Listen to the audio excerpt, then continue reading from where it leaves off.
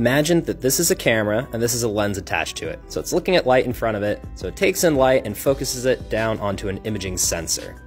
So almost all sensors in cameras are flat, like this yellow rectangle here.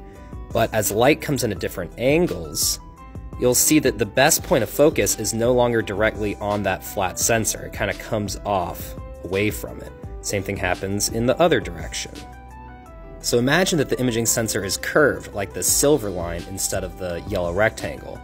In this case, the point of best focus remains, for the most part, on the sensor, even as you start looking at light at steeper angles.